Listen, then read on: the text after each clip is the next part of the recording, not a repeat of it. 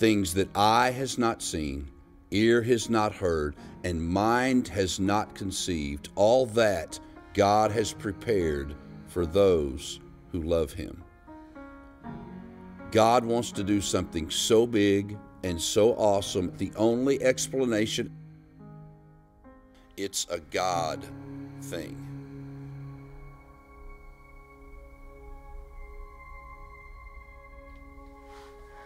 Families who come to Westside, they're going to experience a place that is real, that is welcoming, that is authentic, that is alive.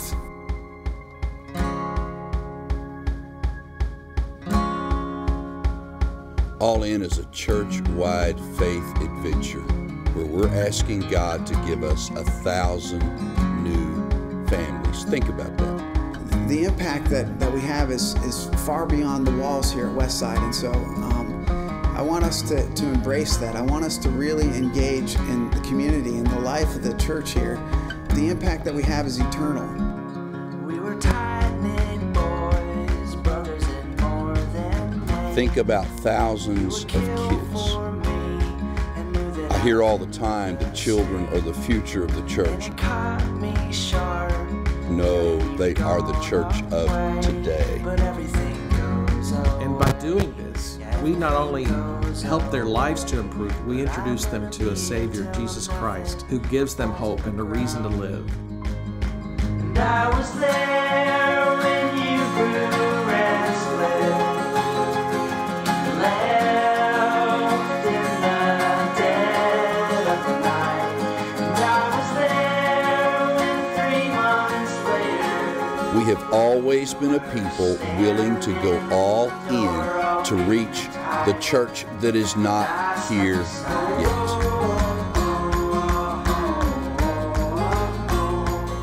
I think at its core, All In is a spiritual journey. It's a challenge. And every now and then we all need a stretch. We all need a challenge. I know I do.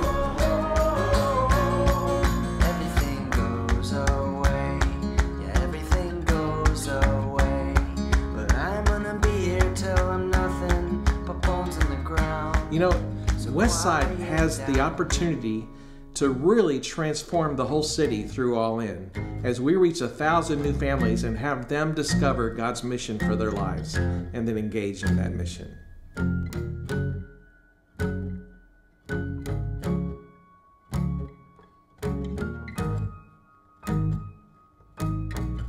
For us as a church, for every person to get all in means that we want to see 1,000 new families coming to the Westside fold to see what Jesus can do through their lives. Now, I got to tell you, their last names are not all going to be Smith.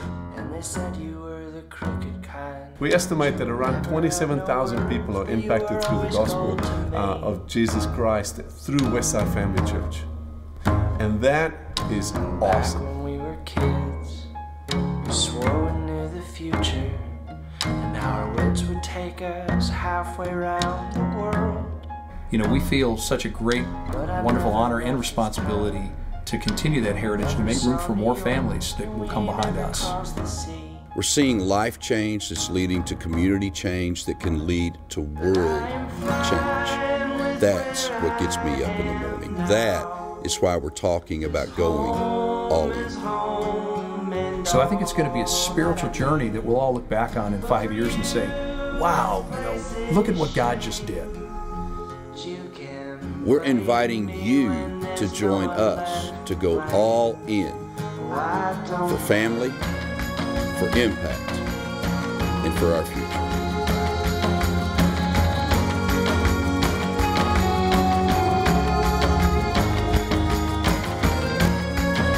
All in is a God thing.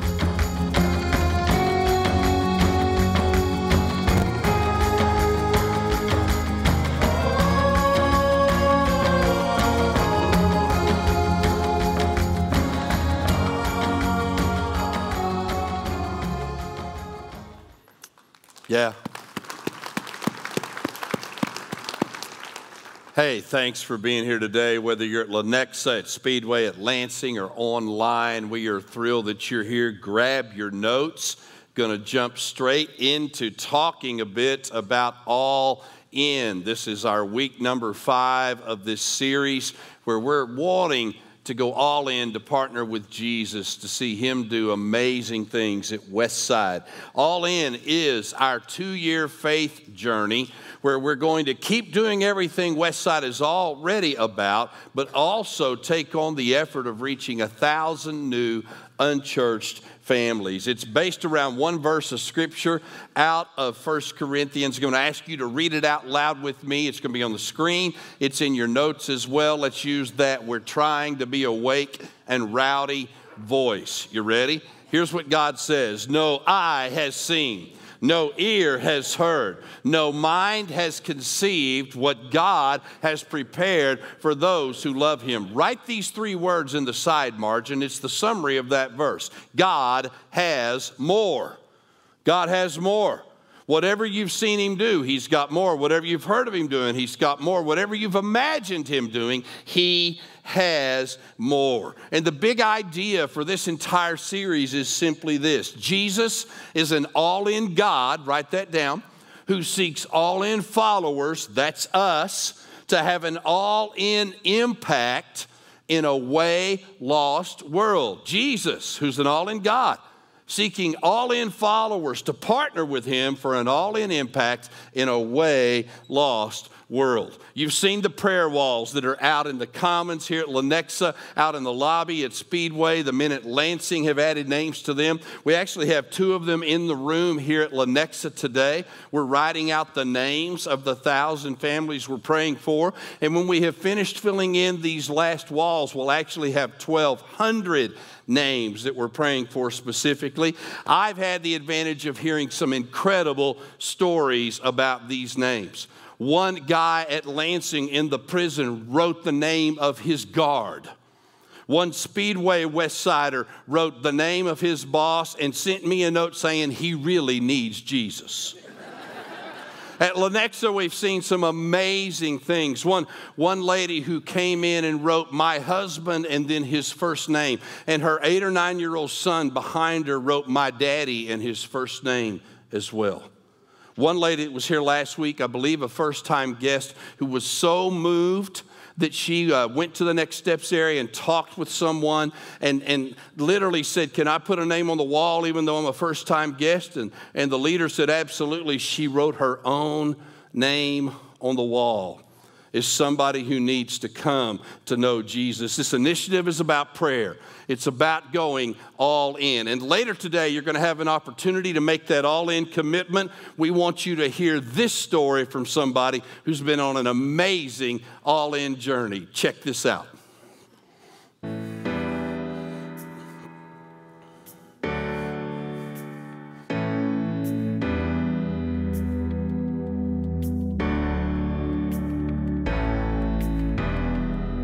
We struggled a lot in our first year, especially. We did some counseling about a year and a half into our marriage. We did some counseling at Westside, and our pre-marriage counseling was not really anything. Yeah. So it was kind of almost a pre-marriage counseling after marriage kind of thing, and he kind of took us through what he normally does with a pre-married couple. So it was a lot. It helped us kind of learn a little bit more about ourselves plus our spouse that we never really discussed prior to getting married, and it really our first opened. 2 years we were on completely different wavelengths. We weren't even a lot of things. Yeah. You know, talking in counseling with Pastor Deerwester, it was I felt like something that as in our marriage we should strive to be debt free as well also. And a big part was that it was such a conflict for us. We would have kind of knockout dragouts on when, you know, just talking about finances, and we'd have, you know, it would be kind of the root of a lot of our problems and our arguments and things, and it was not fun. So we just were like, you know, and it really, once we kind of didn't have money to fight about, we didn't really have a whole lot to fight about. So it really, It's true.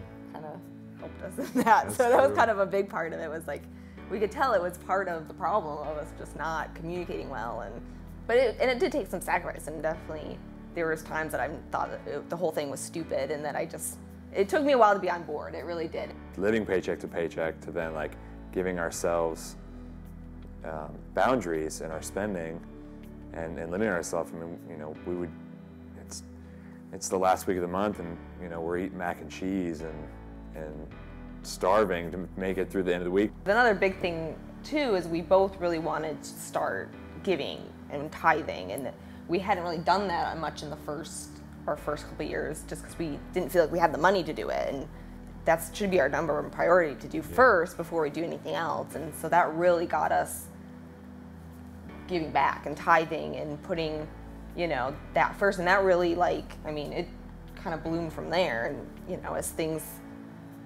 got paid off, we added more to that, and it could grow, and it was exciting for us because we finally felt like we could do that, and we could see the, you know, like the blessings that came back from that, and it was cool, and you just kind of got more excited to get more so that we could give more. And you know, it's hard to, when you build a budget and you see, man, you know, we're called to give this much money every month.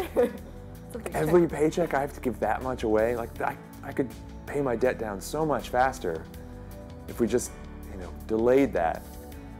But you know, with prayerful consideration and just recognizing that, hey, this is a command from God, and you know, if we're gonna follow Him in all these other things, like we don't get to pick and choose what we want to follow. It has to be all of it.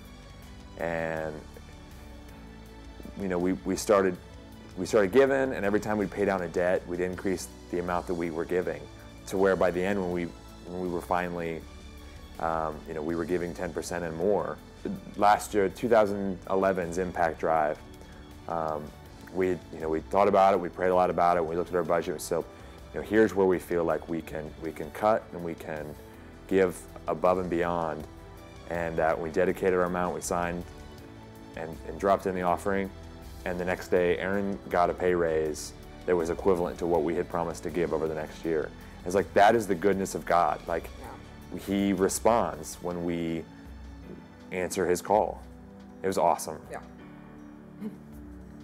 Those things seem to happen a lot, too. Yeah. When you really commit, it suddenly all starts to fall together. Makes sense. How about a hand for Tim and Aaron, huh? We've been reading through the book of Acts these last few weeks, looking for all-in moments from all-in followers, all-in commitments like you just saw from Tim and Aaron Veith. Think about this. This church went viral. 120 people strong in Acts chapter 1, 3,000 in Acts chapter 2, 6,000 just 4 months later in Acts chapter 6. They were quickly a mega church, but check this out. Much like Westside, they did not feel like a mega church because they met in big groups for worship, but in small groups for relationship and for accountability. Listen to the passage, grab your notes, let's go back and study together today what it means to be an all-in follower. All the believers devoted themselves to the apostles' teaching and to fellowship and to prayer. A deep sense of awe came over them all, and the apostles performed many miraculous signs and wonders. And all the believers met together in one place and shared everything they had. Don't miss this. Shared everything they had. They sold their property and possessions and shared their money with those in need. They worshiped together at the temple court each day, met in homes for the Lord's Supper, and shared their meals with great joy and generosity, all the while praising God and enjoying the goodwill of all the people. And each day the Lord added to their fellowship those who were being saved. This was a viral church. A church that was spreading like wildfire, a church that was impacting its community. What keeps most 21st century churches from becoming that kind of viral? I want you to write this in. The biggest challenge I see in the 21st century church is fans, write that down, who call themselves Christians, but they actually are not interested in following Christ. There's a difference in a fan and a follower. That's the idea. Think about it.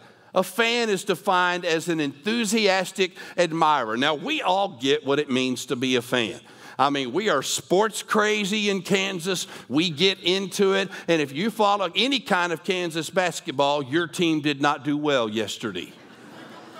But the reality is we're fans. We wear the logo. We sit in the stands. We cheer. We go crazy. Occasionally when they have a bad season, we don't go quite so crazy. But we never get on the courts. We never get on the field. We are enthusiastic fans. Unfortunately, we use that same mindset when it comes to Jesus. Go Jesus! Yeah, I like what you said there. Yeah, that's cool. Yeah, and what's happening over there at the church? That's awesome. Yeah, go Jesus. Go church. And we sit in the stands and never get into the game of life, never get on the battlefield. He doesn't call us to be fans. He calls us to be followers. Now, it's really cool to me that Westside is in the process of becoming a church of followers. We're fans, but we're more than that. We want to follow. What's the characteristics of an all-in Christ follower? Thank you for asking. They're answered in the passage we just read. I want to give you 5 characteristics. You can kind of see how you're doing on being an all-in Christ follower. You ready? First characteristic, committed to Scripture. Committed to Scripture. The first thing it says in this passage is that they're devoted to the apostles' teaching. That means to hearing the word taught. That means to studying the word on your own, reading this thing. I mean, is this something you turn to just when you're in trouble? Or is this something you feed yourself in every day? All in Christ followers are committed to Scripture. Secondly, they're committed to fellowship. They're committed to fellowship. The passage says they met in a big group for worship and in houses for fellowship, to build relationships. This is the place where you really get all in, when you find a group of people that you're working together to follow Christ, holding each other accountable. That's the idea. Christ followers are all in for Scripture. They're all in for fellowship. Thirdly, they're all in for prayer. All in for prayer. If you were not here last week, go online. That lesson was important in the journey of faith for Westside. We talked about finding your chair in front of the throne of God. And a cool thing has happened all week. You guys have been emailing me pictures of your chairs. Wow, it's been cool and it has been diverse. It's been really, really fun. But the idea that we want to talk with God, not just when we're in trouble, but all day long, every day. And not just talk, but listen. An all-in follower realizes that the relationship with Jesus is conversational. It's 2 ways. All-in followers, you're doing okay so far, committed to Scripture, to fellowship, to prayer, to worship. Write that one down. This passage says they met every day for worship in the temple court. Every day. Now, we think we're doing good if we make it twice a month. Guys, here's a simple way to know if you're an all-in worshiper. If you're in town, you're here. And if you're out of town, you're on the internet. It is so cool that you can drive down the road, catch our service on your phone. Do not watch while you're driving. Listen while you're driving. Hand the phone to somebody else. But it's an amazing thing that we can be committed to Scripture, to fellowship, to prayer, to worship. Every Christ follower I've ever known who understands all in goes, yeah, all 4 of those matter. It's the 5th one where the rubber hits the road and we throw on the brakes. We're committed to generosity. The biggest subject in this passage describing this early church is not Scripture, and it's not worship, and it's not fellowship, and it's not even prayer. It's generosity. It says they shared everything they owned. They sold houses, they sold possessions, they shared their money with anyone in need. Wow. Now, many of you are going, hey, Dan, love those first 4, but you could have left out that last one. I didn't add it. There's a reason Jesus talks about money more than any other subject. Is it because he needs your money? Nope, he's not broke. It's because he knows that until he has your wallet, he doesn't have your heart. He knows us. He knows that the hardest thing for us to surrender is our finances. But if we're going to go all in, we surrender that too. I can't say all in, Lord. Like I'm in the swimming pool for you, swimming along with my wallet held out of the water.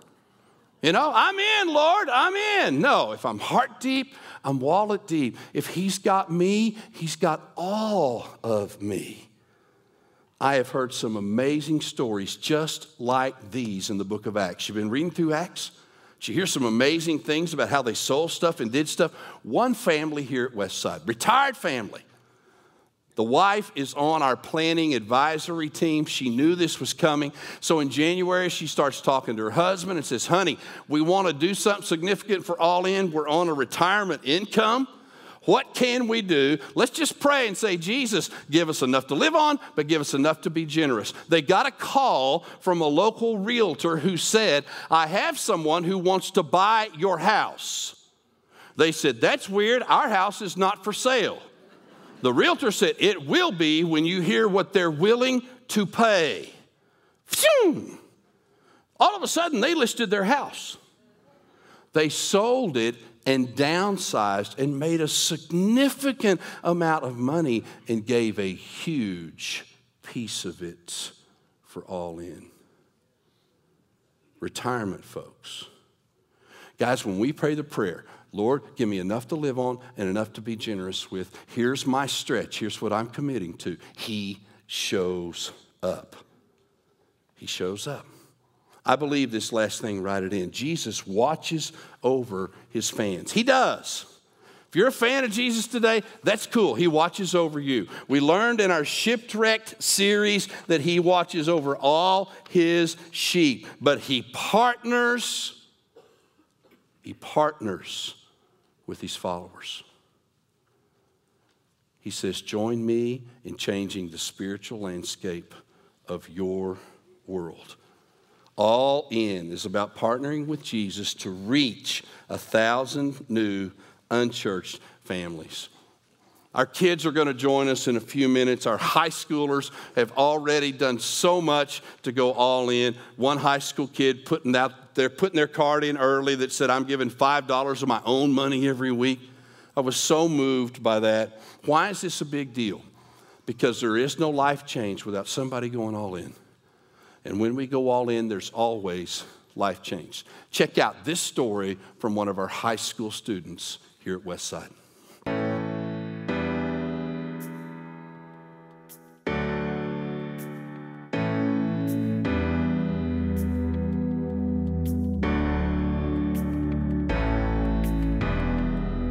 I've always been the girl to follow the rules and try to do the right thing, but it was mostly because I cared of what people thought of me, and I had this reputation to uphold, and it wasn't because I was trying to live my life for Jesus, but it was just because of what people would think, what they would say behind my back.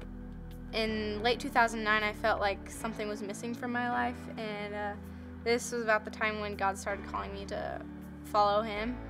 I'm really thankful that he led me to Westside because when I first came to the youth group, the youth pastors really helped me to just feel welcome and meet new faces. And up to that point, I didn't really know much about Jesus. I really felt like I wanted to learn more about him. I really felt God calling me to learn more about him. Within 5 months of attending the Westside, I accepted Christ and I got baptized.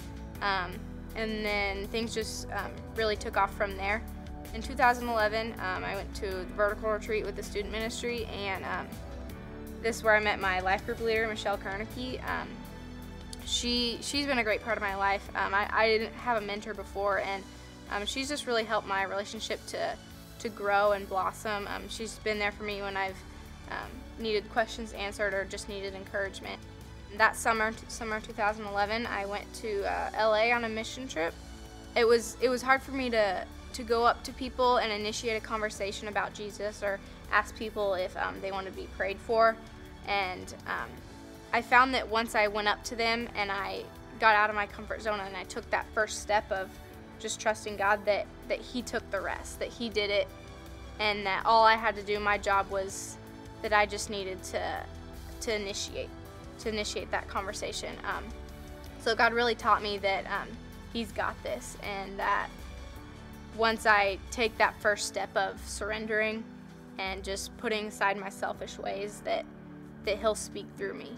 And that's kind of what all in means to me, that I put aside myself and that I look to Jesus and the interests of others. Yeah. I didn't have my act together like that at 18.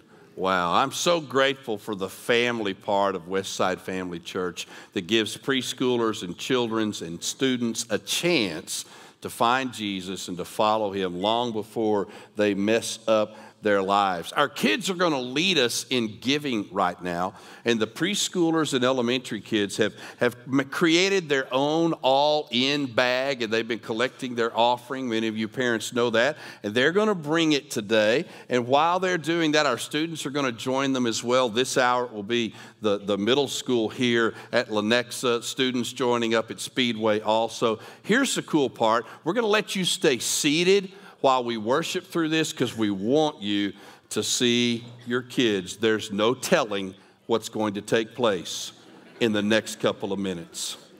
Let's worship together and watch our kids lead us in giving. It's about reaching 1,000 new families with thousands of preschoolers and thousands of elementary kids and thousands of teens for Jesus. It's been a 2-year process. The team of pastors started praying together 2 years ago, saying, Lord, what's our next big step? It's been a year of planning. The advisory team joined us last January, and we started planning out together what this would look like. In the last 3 months, we've done 18 events, lunches, dinners, coffees, to answer your questions. 1,000+ Westsiders attended one of those events, gave us great input that has made a difference in the process. Last weekend, we voted with our voices unanimously to move forward. Today, we vote with our commitments. If you're here today and part of Westside, I invite you to find your card. Some of you have already filled yours in. Grab it. Others, they're in your bulletin. They're in the seat back here at Lenexa. At Speedway, they're in the bulletin. You can find it. I want to walk you through the process that Mary and I went through, and I've got to tell you, it's been a humorous process. My wife often pushes me spiritually. On this one, she was just plain over pushy. We began talking together, and the first line was easy to fill in because it just says, what'd you give last year? And we wrote in what we gave to Westside last year. That was easy to do. But then we started talking about how could we stretch? You know, what could we add? What could we sell? So there's a boat that went on the list and a vehicle that went on the list. And she didn't care about the vehicle or the boat, but I did. And then we began saying, Jesus, how do we stretch more? What's going to be of faith, Lord? Not just something we know we can do, but what's the stretch? And I put in what I thought was a pretty awesome amount, and she looked at it and said, not enough. We wanted to make sure that the largest single item in our budget every month was what we give to Jesus. And it is. Bigger than our house payment, bigger than anything else. So we put in an amount on the card that real honestly I look at still and go, wow, really? But it's one of those things where we're saying, God, you bless, this is what we'll do. I want to encourage you. Everyone fill out a card. Everyone could put something down. We need for all of us to go all in. Everyone, do your best. Don't be afraid to write something down. If you need to change it later, that's fine. You can change it. But don't be afraid to stretch. It's an audacious amount Mary and I've put down. But I want to do something audacious to go all in. So we're going to give you a moment to pray about this. It's fill it in, to do what my wife has already done on ours, scratch it out and up it. She is pushy. And then I'm going to pray in a moment, and then we're going to bring our commitments together. Here's how we're going to do it at Speedway and at Lenexa. We're going to do it in sections, not movement, but tables. If you're in the floor space here in the front, there are tables in the front. If you're in the stadium seats here at Lenexa, there are tables just below you, 3 of them, 2 on the side, 1 in the middle. At Speedway, there are tables up in the top half and in the bottom. At Lansing, you guys always have things figured out a long time before we do. And on the internet, there's even a button you can push, believe it or not, so you can be part. I'm going to give you a moment to pray in silence. Then I'm going to pray for all of us. Then I'm going to invite you to come forward to bring your commitment to reach 1,000 new unchurched families for Jesus.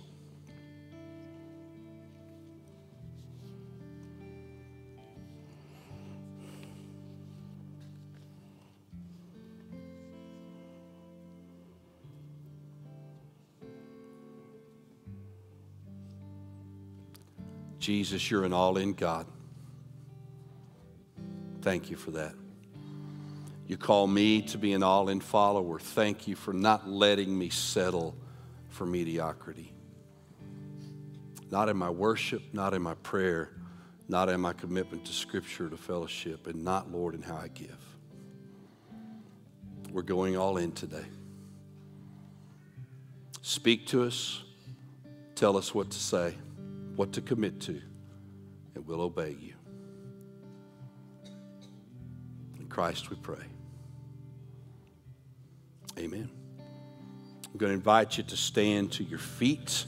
We're going to worship together. Come and bring your commitments as you're ready. I want us to pray over the money the kids have brought, the cards the students and adults have brought, the names that are on the prayer walls that are what it's all about. Would you join me?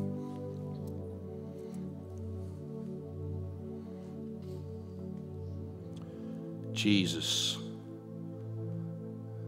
this is not about a building, better video or audio. It's not about new campuses and church plants. It's not even about the kids we care for around the world, although they are precious to us. This is about reaching 1,000 new families who don't know you, so that their kids can one day be part of what happened today, so that their teens can tell stories like we heard today, so those adults can come to know you and love you and follow you. Father, if you give us these 1,000 new families, we'll lead them to your Son. We'll love them. And we'll give them back to you as trophies of grace. We do give you our hearts. We are all in, Lord. In Christ we pray. Amen. Let you be seated just for a moment.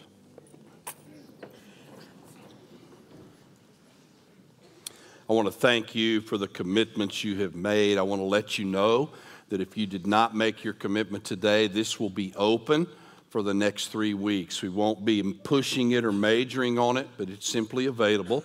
And through Easter weekend, on April 7th, the first Sunday in April, we will announce what we have committed to and where we can go and what we can do from there. You can still add a name to the prayer boards. In fact, these boards that are here in the room at Lenexa are wide open. When we get all the names up, it'll be about 1,200 names. But if you've still got a name to add of some unchurched person that you're praying for, somebody you want to see to come to know Christ, please do that. We want to encourage you.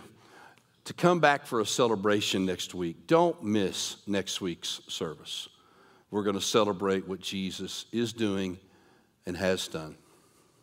I'd like to end with a blessing today. Can we do that? Father, would you bless everyone that is here today, and especially these that have made a commitment to you to stretch, to go all in, to pray, to partner with you, to reach thousands for you. All through this week, Father, remind us to live and to pray all in. We love you, Jesus. Amen. God bless, church. See you next week.